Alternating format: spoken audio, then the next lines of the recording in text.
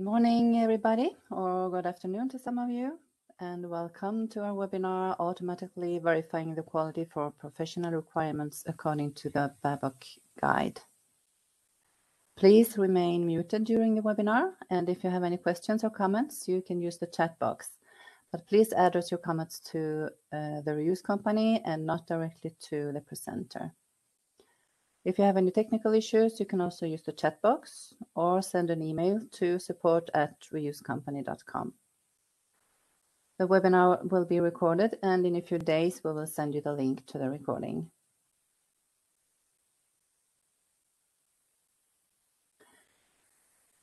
So, who are we? My name is Cecilia Karlsson from the Marketing and Communications Department, and I will be the host today.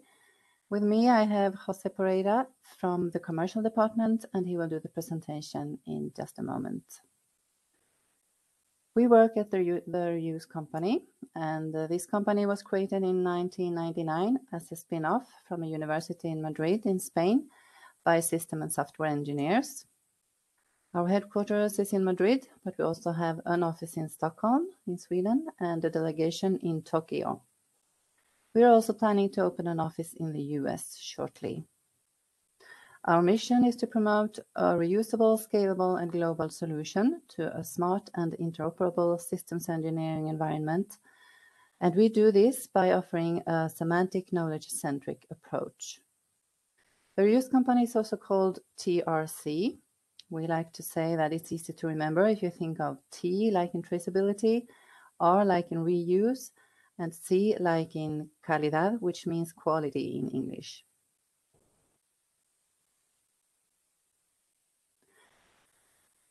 This is the agenda for the webinar.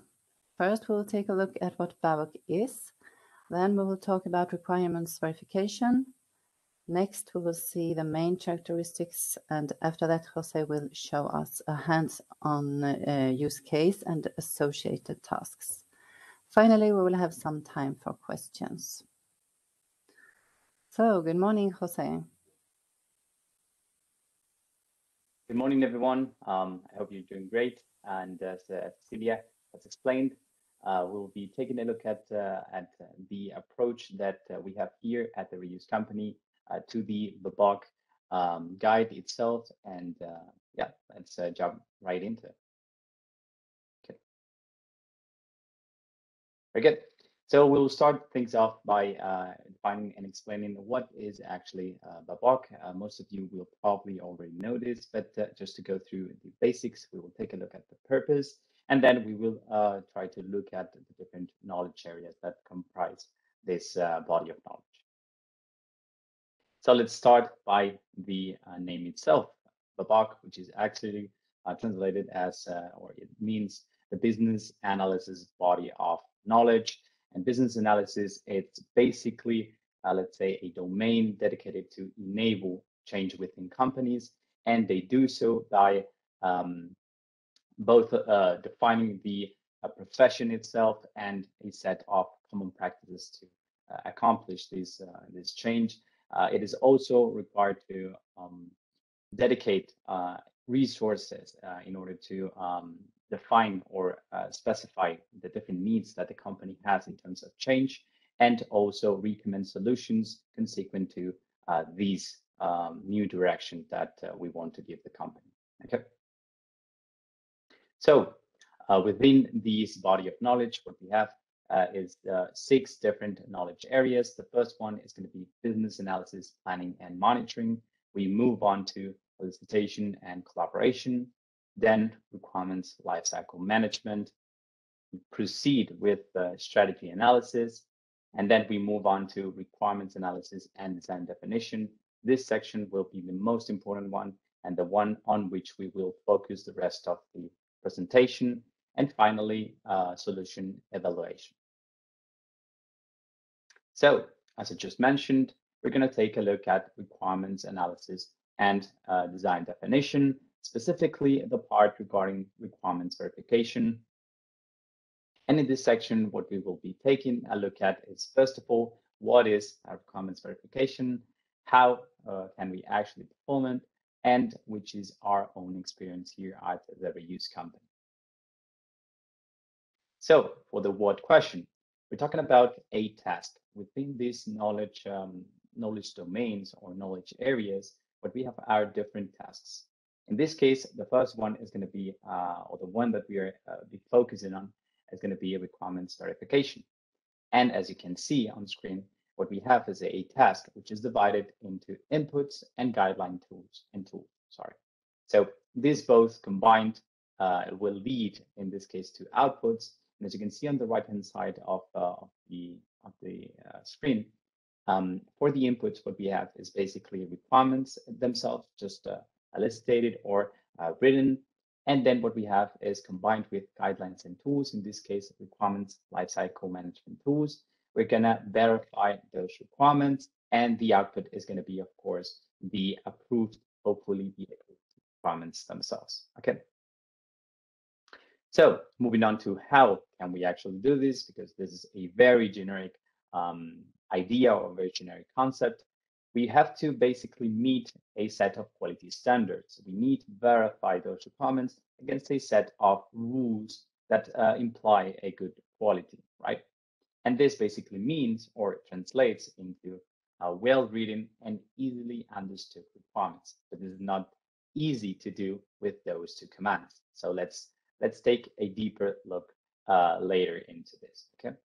So regarding our experience in terms of requirements verification, we have worked previously with by creating different libraries in terms of quality using well, standards such as EARS, INCOSE, NASA, and SOX. Okay.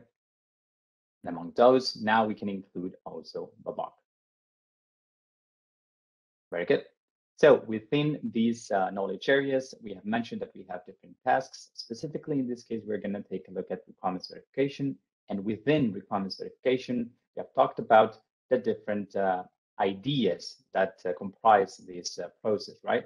And we're going to now take a look at the main characteristics, which are themselves more specific and will provide us with more insight regarding on how to write requirements more clearly and to be less confusing, let's say, when executing this process. Okay. So first of all, we're going to talk about the definitions. What is a characteristic? Because we need to differentiate between two concepts. First of all is going to be the characteristic itself, and then we're going to talk about the metric, right? With the characteristic, we're talking about a feature, specific feature for writing professional requirements. These are mentioned strictly or specifically by the body of knowledge guide, right? What we are talking about is characteristics such as atomicity, completeness, unambiguity, so on and so forth, right? And then these features, we here at DRC are converting them or extracting from them different perspectives and building based upon these perspectives a set of key rules to be able to assess the quality of those requirements, right? This is a relationship usually 1 to n, right? Because for each characteristic coming from the BABOK guide, we create several metrics, within our own environment, right? Because we want to evaluate and we want to verify the different perspectives or the different insights that we have regarding each specific characteristic. Okay. So let's go right into the 4 characteristics. We have 9 of them regarding, once again, requirements verification. We're going to start off by the first one, which is going to be atomicity. Okay, so for a requirement to be atomic, basically we're talking about a requirement which is self-sufficient, a requirement which does not need any other requirement within the specification to be understood. Okay, in order to evaluate this, let's take a brief look through the different metrics that we have here. If you have any doubts regarding any of those, please feel free to interrupt me or leave a question on the chat box. So let's begin by checking, for example, the number of condition clauses. We have too many condition clauses. This requirement is, of course, not atomic, as we are including several additional structures that we do not require, right? And we're making things more confusing, more complicated, and maybe we require an additional requirement to explain the additional conditions that we have included, okay? For the second one, checking the text length by counting the number of paragraphs. If we have a requirement specified with several paragraphs within it, this could be also a problem, because instead of having two different paragraphs in the same requirement, we should at least separate them into two different requirements, let's say. For the third one, controlling the number of action verbs out of the condition block. We only want a condition, then the subject, the system shall perform whatever activity. We do not want to have several activities involved in the same requirement, as once again, these should be separated into several specifications. Okay. For the fourth one, checking the number of modal verbs. This comes right ahead and talks about some similarities with the previous one. Multiple subject and multiple verbs detection. These are both, once again, very similar, but of course, they refer to each specific part of the domain, in this case, subjects and verbs consequently. And basically what they are implying is they are checking or they are assessing that within a requirement, we do not have, let's say, two, the system and subsystem shall perform X activity, right? It should be also, once again, separated into requirements. Okay. For the second one, we're talking about completeness, right? And this basically means that the requirement contains sufficient information in order to be understood without needing any additional nodes or any additional resources, right? In this case, it's basically, it translates basically in having this set of metrics, for example. We have some more, but as you can see on the bottom, this will be tackled in a subsequent section. But the first one, we're talking about enforcing the use of a complete sentence structure. This basically means that we need a specific structure according to the type of requirement that we're dealing with. And of course, in order for it to be complete, it cannot lack parts, let's say, within this general structure. For the second one, enable numbers to be followed by units or noun qualificators. This is very important because if we have a value, a numeric value, and we lack the measurement unit, then we're lacking part of the information that we require, right? Avoiding the use of open-ended clauses. In this case, this is basically the same. We want the information to be closed and to be compacted into the requirement specification. For the fourth one, forcing to include the tolerance value. This is once again related with the measurement units metric. And of course, if we also lack information once we do not have the measurement unit, we also lack information when we do not have a specific tolerance, right? For the fifth one, avoiding unspecified subjects. I think this is pretty self-explanatory because we are lacking a subject and therefore there's room for confusion, there's room for lacking information itself regarding the system, subsystem, or element that we are referring to. Very good. Okay, excellent. For the third one, we're talking about consistency, and this basically translates into not being overlapped, not having duplicated requirements, and of course, having homogeneous measurement units. So for the first metric that we have designed, bear in mind that these metrics that we have designed correlate to each characteristic. We will see later in the session within specifically the practical use case. We'll see how we can move or translate between these theoretical concepts into an actual practice. Okay. So for the first metric, we're talking about detecting inappropriate subjects at document level. So we are talking about the overall system. We do not want to have requirements with the subject itself being, for example, a subsystem or a component within a subsystem, right? For the second one, detecting inadequate units for a characteristic. We do not want to have a property weight mentioned and then the measurement units to be kilometers or something similar, right? For the third one, exceeded measurements, we also do not want to have, let's say, inconsistent measurement values, right? This also, of course, impacts later the feasibility. We will talk about subsequently, but this is basically a preemptive metric designed to, in this case, evaluate the part of the consistency. Okay. For the fourth one, we're talking about conciseness, and conciseness basically means that we are addressing a single or unique characteristic, concept, so on and so forth, specifically or uniquely in each requirement, right? So for the first one, we're trying to avoid having very complicated structures and being simplistic when trying to communicate information. So for the first one, superfluous infinitives, be able to, is something that we are going to try to avoid. For the second one, checking the text length by counting the words themselves is also very important because they are a requirement that despite having good structure, they are very long or they have too complicated structure in order to communicate something that could be separated or fragmented into different specifications. For the third one, avoid phrases that indicate the purpose. We try not to specify neither the purpose nor the solution, as you will see in the next metric.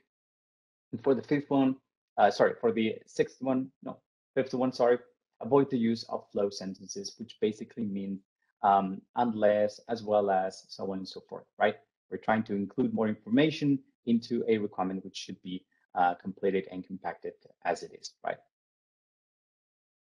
For the fifth one, we're talking about feasibility, right? Feasibility basically means that we are able to realize whatever we're specifying within the requirements with an acceptable risk. And this last part is important because, of course, there are plenty of things that can be done, but with a huge amount of resources, and they are not viable, right, within our project. For the first metric that we have is avoiding unachievable absolute expressions impossible to verify. This is exactly what I was talking about.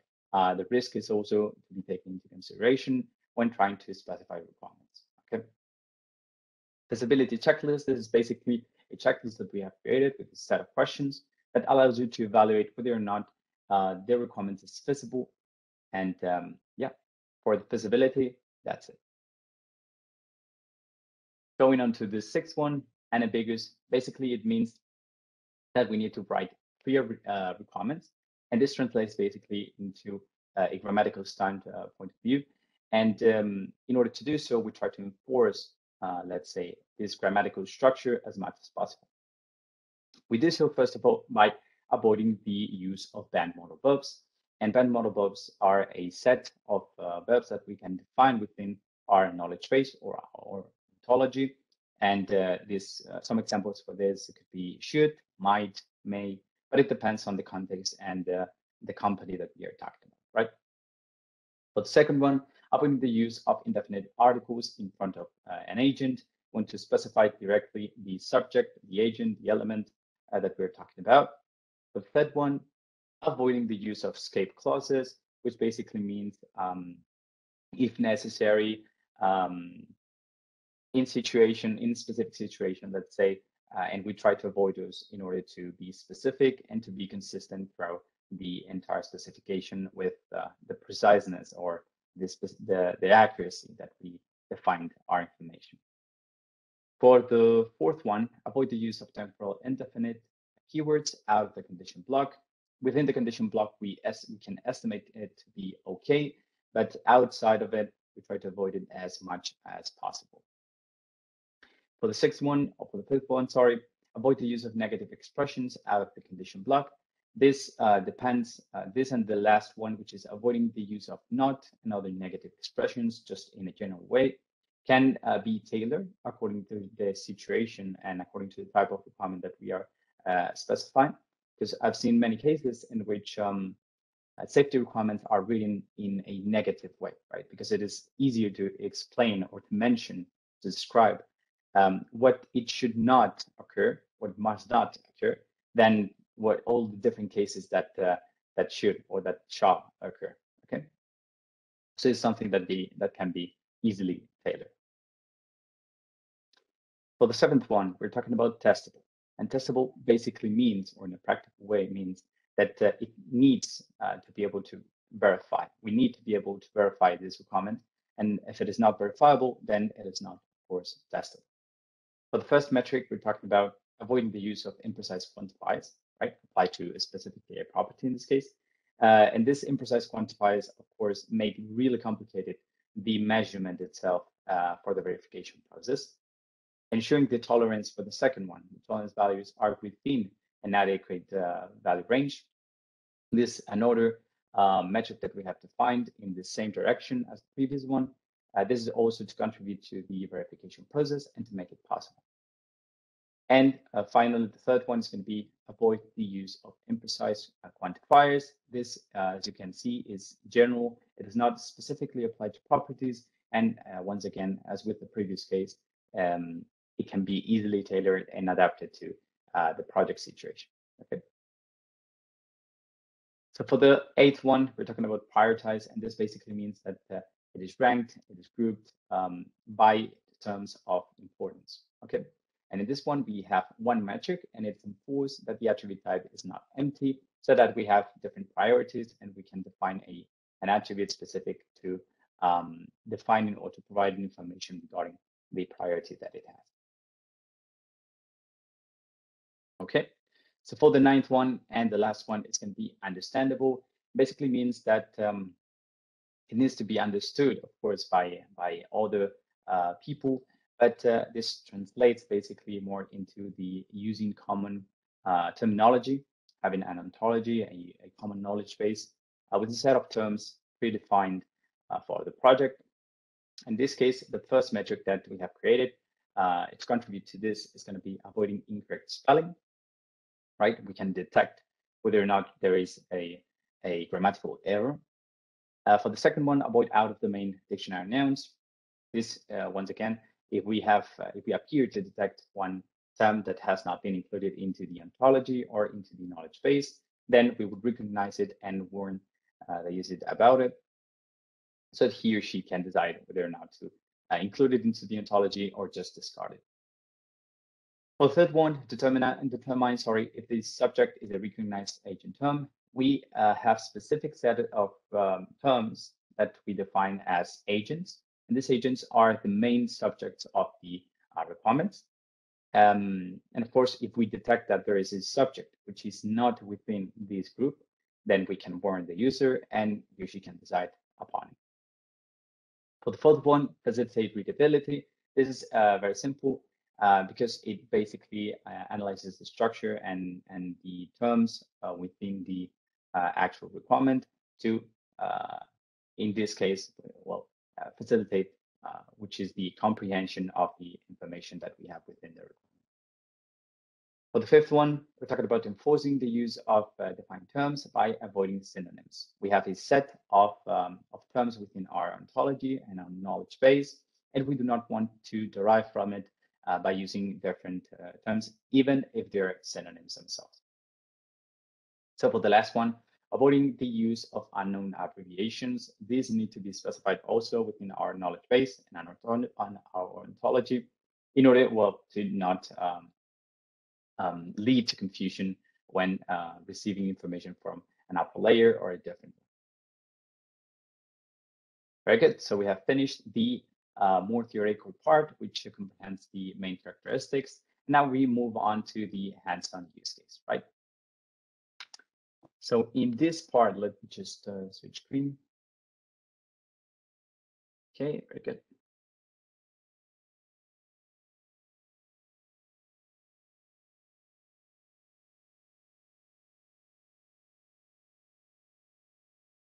I don't know if you can see my screen right now, the demo.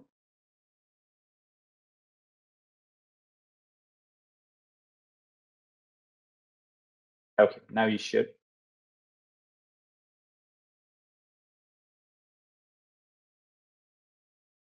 If you guys could provide me with a little bit of feedback.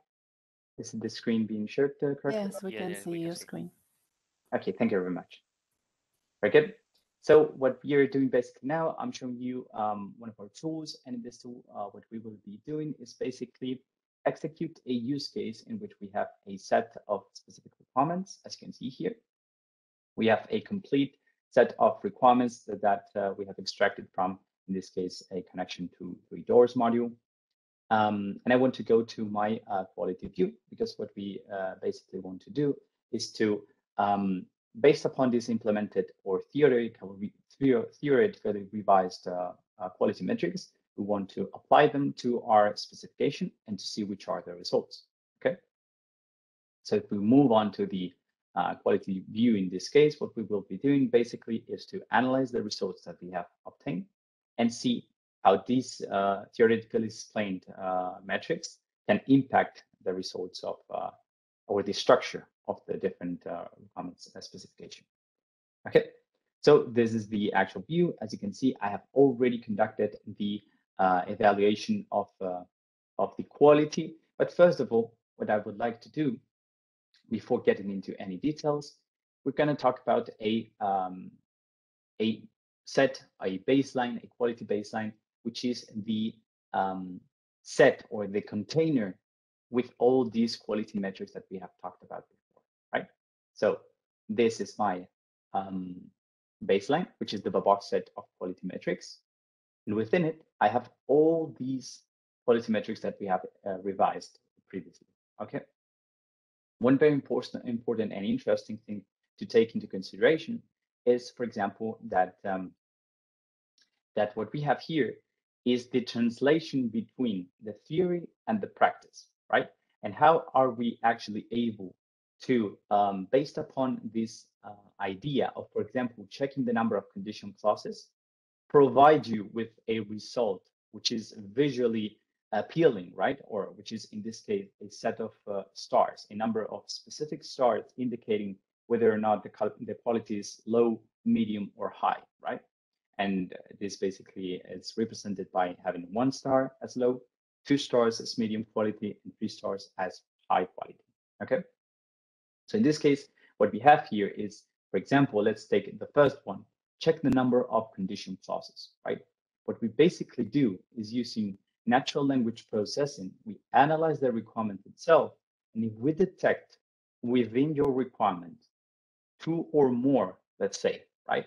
If we are within the range or outside the range, we will provide you with a different value. So in this case, if we are between 0 and 1, we obtain either 0 condition clauses or 1 condition clause, we will provide you with a quality star of a quality level of 3 stars, right? With high quality.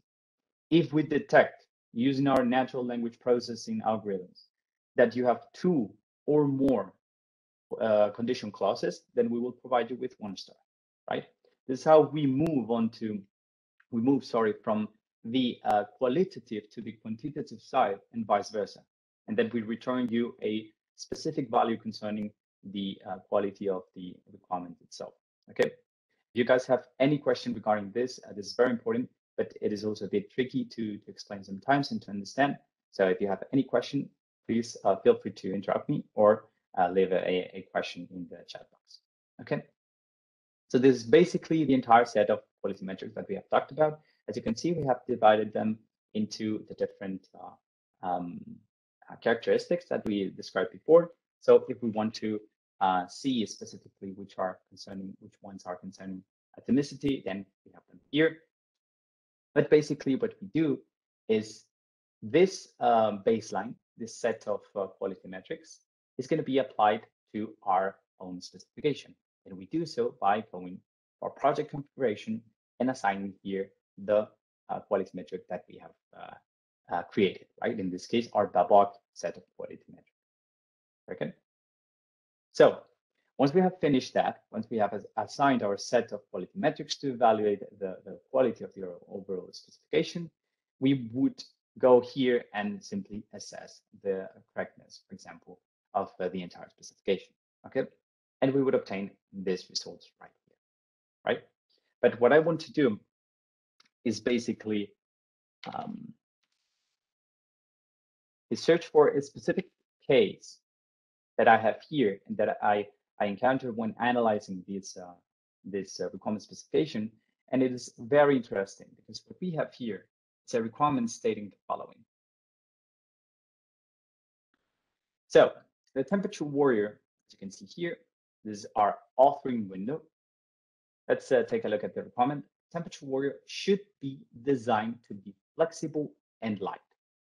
And as you have already seen throughout our theoretical part of the presentation, this is a very, very poor requirement, right?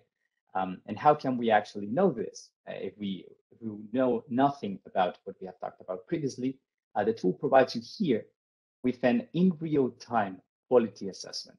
Okay, so it's going to provide us in real time as we write or as we remove elements from the requirement. It's going to provide us with the result itself.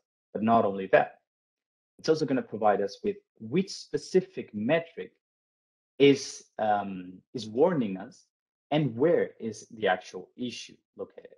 Okay, so in this case, we're talking about a conciseness issue, and it's basically superfluous infinitives. So if instead of using bdesign2, right, let's say should be flexible and light. And as you can see, automatically the conciseness issues have disappeared. Okay, but we also have unambiguous problems. Okay, so for example, avoid the use of combinators out of the condition flow. The tool detects that we have no condition flows at all, right, within this requirement, and it's also detecting that here we have an and, a combinator, right? So we would have to separate this into another one, and the light part would go onto another requirement.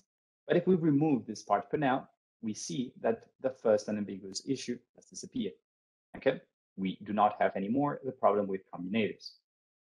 Now, avoid the use of banned modal verbs. In this case, we can go down here and see that within our set of modal banned verbs, we have should, right? Should belongs to this group of modal verbs that we do not want to have within our specifications.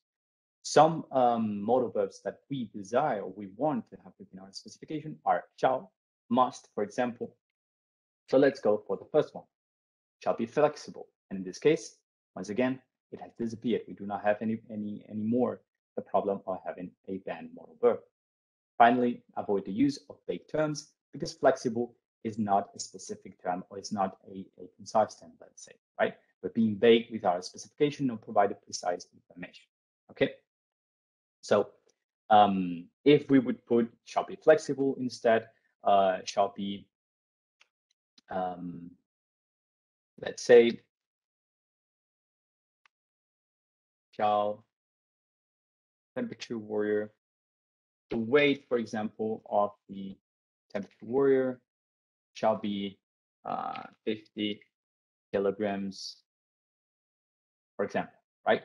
If we want it to be flexible, or if we want it to be, let's try to find a similar way of implying this. First of all, being verifiable, right? Because being flexible is not verifiable. And of course, not being vague, as we do not have any accurate information with those kind of terms. As you can see, this requirement is perfectly fine. And as you can notice on the right-hand side, we have high quality with no issues at all, which is the objective of having this specification. Of course, in this case, what we have here is our own approach. Let's say, it's our own approach. As you can see, the quality has changed automatically. We have now 3 stars. And this is something that you can tailor at your own will, not only within the quality baseline, but for example, here, as you can notice, in this column, we have enables, right? And this means that any quality metric that we do not want, let's say, for example, that we do not want to evaluate this one, checking the length of the requirement by counting the words. So we just right click and enable the selected. And as you can see, this will no longer be considered when evaluating the quality, right? You can also tailor the parameters here. This can be modified at your will. So we change it to 40, let's say, from 4 to 40, because we estimate, okay, it is overlapped. So I would need to change the upper level into, let's say, for example, 70, say, and this would go to 70 also, and so on and so forth, right? So you can tailor, you can customize at your need, right? The different quality metrics and also the quality baseline overall, right? So this would conclude the practical part of the session. If you guys have any question, I might have seen a question here in the chat. If it's okay, Very good. So if not, we will continue with the presentation. This is the real-time quality evaluation that we have seen.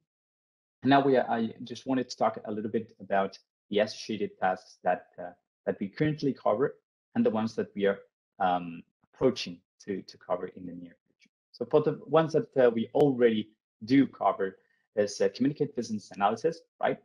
Traceability, change management, requirements quality management, as you have seen, requirements approval. We can also verify those requirements instead of having only a verification, a classic verification from system against the requirements. We also have or provide the capability to, based upon the results that you have seen, the number of quality stars or the quality level that we have, we can verify or validate these requirements themselves. Okay. And for the future coverage, we're talking about models quality, decision management, information management, risk assessment, and finally, acquisition management. Okay, so all these functionalities are also coming in the near future versions, and we will provide them, of course, with coverage to the BABOK guide in this case. Very good. So thank you very much for your time and attention. And now, if you have any further questions, then I'll be glad to answer. Thank you, Jose, for your presentation. We will continue with the questions section in a minute. So if you want to ask Jose anything, please write down your questions in the chat box and remember to address them to the reuse company or to everyone and not directly to Jose. Meanwhile, Jose will give us some information about our next webinar. Excellent. So for the next session, I'm really excited for this. Because I'm more focused on the verification and validation side. And in this presentation, we're gonna try to challenge ourselves and explain to you in 15 minutes a couple of use cases regarding verification and validation using these capabilities that I talked about previously. One of those use cases, of course, involves the verification based upon the quality results, right? It will be a verification of the requirements against a set of quality standards. And I think it's going to be really valuable for anyone who's interested in verification and validation, definitely. So the dates would be March the 29th and March the 31st of course, 2022. And we hope to see you there. Yes, thank you. Questions. How do you process requirements expressed within tables with a structure sometimes complex in terms of columns or lines? This is a really interesting question. We can connect to many different sources, and I believe that you're talking about specifically, for example, having a table within Word. If there's any possibility for clarification, then that would be also appreciated.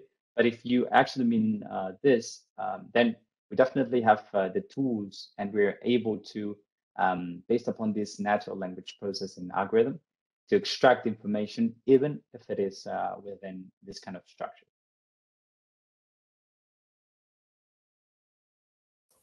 Okay, thank you. Then we have a comment. It would be interesting to see more on definition of metrics in the system and more examples on how they work in practice. Definitely. We have plenty of different resources within our website. And if you guys would like to contact me, Cecilia, please could you write my email down on the chat box so that anyone that wants more information, more resources can directly address me. And also the link to the webpage and to the section of the webinars, because as this presentation has been concluded, we have plenty of different webinars, of course, tackling, let's say, or dealing with the quality part of systems engineering. So I more than definitely recommend you to go and check those out. Yeah, that's fine. Then we have a question about the library. Is it possible to modify and customize the content of the library? Yes, of course. This content can be modified at your will, as I was mentioning. You can customize not only each specific quality metric, but also the quality baseline itself. So once you have tailored a specific quality metric, you can select whether or not to disable or enable it according to the part of the project that you're dealing with, right? And if there's a new version coming up and I already did a change, or I already did change the content, would that overwrite my changes, or could the new content be merged with the current one? That's a very interesting question. So we tend to improve and continue improving our versions, in this case regarding the library. So of course you will receive a new version. And if this happens, you will not lose your assessment result, right? Which is very important. You can simply plug once again your library on top of the one that you had. The previous one will be outdated, so it will be removed. And basically, the results will remain there as long as you want, right? If you want to reevaluate the entire specification, as you did before, then you will lose those changes. But if you have previously evaluated requirements, you can just simply select the remaining ones and evaluate those, so that you do not lose any of the previous work, right? Okay, thank you, Jose. Thank you. So let's finish here. Thank you very much, everybody, for attending. If you have any additional questions later or want more information about our tools, don't hesitate to contact us directly to Jose or to our email contact@reusecompany.com or through our website, reusecompany.com. Thank you very much and goodbye. Thank you very much.